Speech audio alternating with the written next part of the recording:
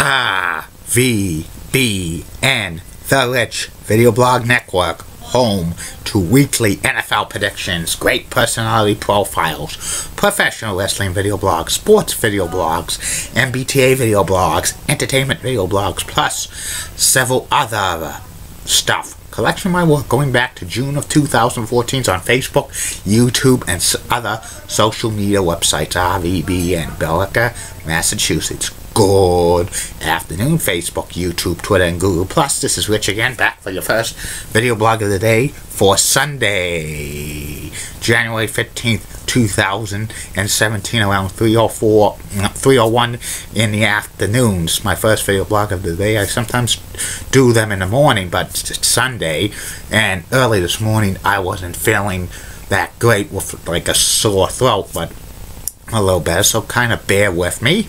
It's 35 degrees out right now, sunshine, and it's going to get a warming trend this week. Some news to report on the RVBN Newswire. New England Patriots beat the Houston Texans by the score of 34-16. A little bit of a scare for the Patriots in the first half, but in the second half they dominated. They're going to host the AFC Championship game next Sunday at Gillette Stadium on CBS. Jim Nantz and Phil Simms will be calling the action.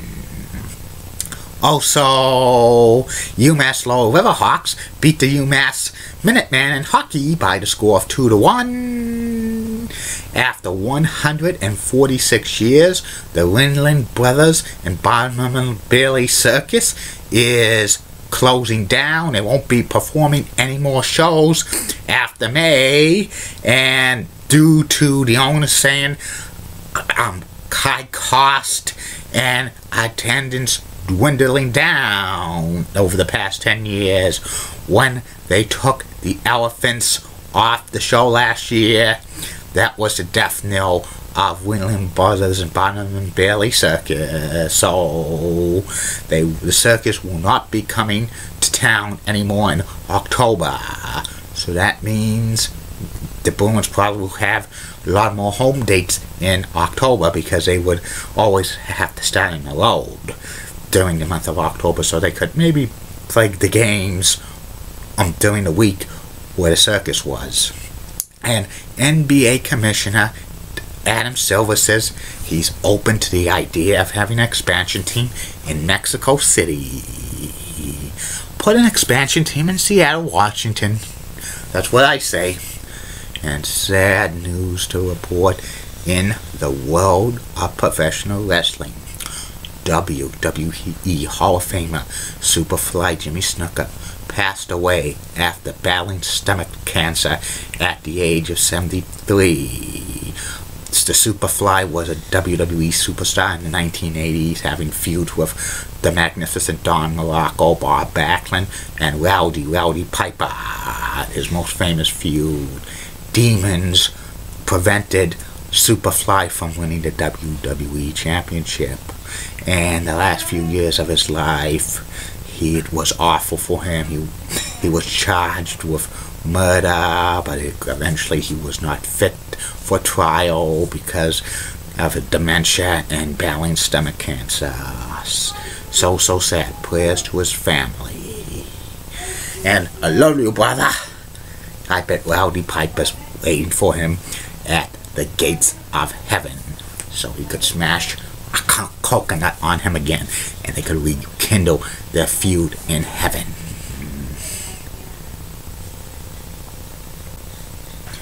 That's about it on the news from the RVBN Newswire. Be back in a flash with my first video blog subject of the day. Get out. You're so sweet, 'cause they're cute. The more the merrier. Go find something to do. I know. I'm doing good. Are you writing a book? I don't care about game shows. Want to put a wager on that, Richie? I got places to go. People just see things to do. If they all know the questions, I change. Just do you think they know the answers? I change question. Great quotes only on RVBN. I'm back. My first video blog subject of the day is my personality profile. Today's personality profile is whdh morning meteorologist wren Clair. Wren Clair's been with Channel 7 in Boston since October of 2016, and she is a cute, leggy blonde. Background on Wren Clair: she was born and she grew up in Minnesota, and she was fascinated by the weather in Minnesota because Minnesota could get extremely cold during the winters. They get well below zero, plus they have a lot of blizzards there, and sometimes a lot of ice storms during winter months, plus it could get very, very hot as well there.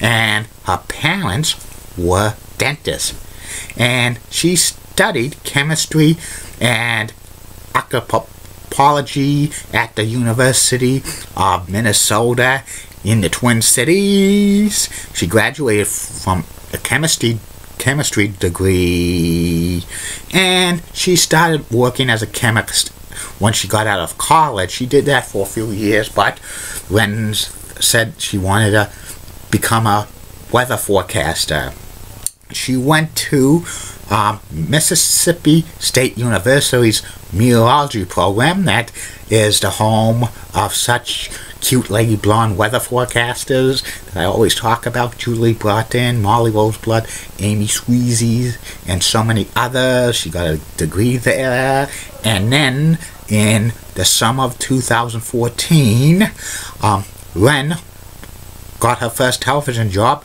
as a weather producer for WJFW NBC 12 in Wausau, Wisconsin. She was a weather producer for about 7-8 months until she made her on-screen debut as a meteorologist for NBC 12 from January 2015 to the fall of 2016. She first was the weekend meteorologist, and she did some reporting on weather-related stuff for NBC 12. And in the fall of 2015, she got promoted to weekday morning meteorologist, which that's probably the number 2 weather person on the TV of each and every television station, and she did that. But Wren went to a bigger television market. In October of 2016, Wren signed a contract to work for whdh as a morning meteorologist. She's on Today in New England from 5 a.m. to 10 in the morning, and from noontime to 1 p.m. Plus, Wren is on when there's specials for weather, like snowstorms or blizzards or even hurricanes.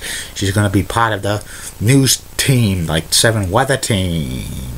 And it's real popular. She's a very cute lady blonde, and she is very pretty.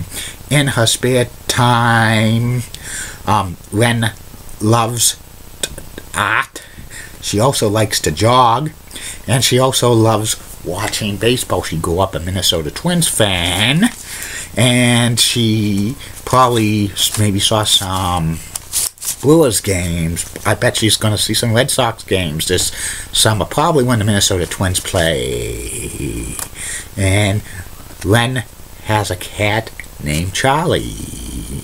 And Wren has the best legs in Boston, in my humble opinion. And she rocks. And that's about it on Wren Clair. And I'll be back with the second and final video blog of the night, which will be the NHL mid-season report. And like I always say, keep calm, everybody. I'm a Julie Bunning guy. Molly Roseblood, WCCO accent has nice legs. Elizabeth Hutt, so stunning, she's best. Amy Sweezy's awesome Amy. Linda Church of WPIX, Channel 11, New York, such rocking cougars, got best legs in New York City, Bonham. Bobby Gibbs of ABC 11 has a sweet southern accent, best legs in Raleigh, North Carolina. Jamie Hirsch of the NHL Network is so cool, and she's got the best legs on the NHL Network. And Melissa of the Tilt to Kilt in Billerica, Massachusetts, rocks, and she's got the best legs at the Tilt to Kilt in Billerica, and I pounded it with her. And in the words of Dee Patel last week, see you later.